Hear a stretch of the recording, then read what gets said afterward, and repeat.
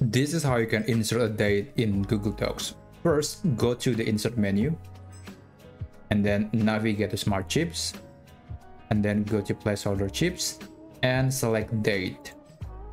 So after that, you can click on the date to open this new window, and then you can select any date or select any time, but in this case I'm going to just select the current time and the current date and then click OK, and it will translate to this info or this tiny chips that other people that is collaborating with the document can see.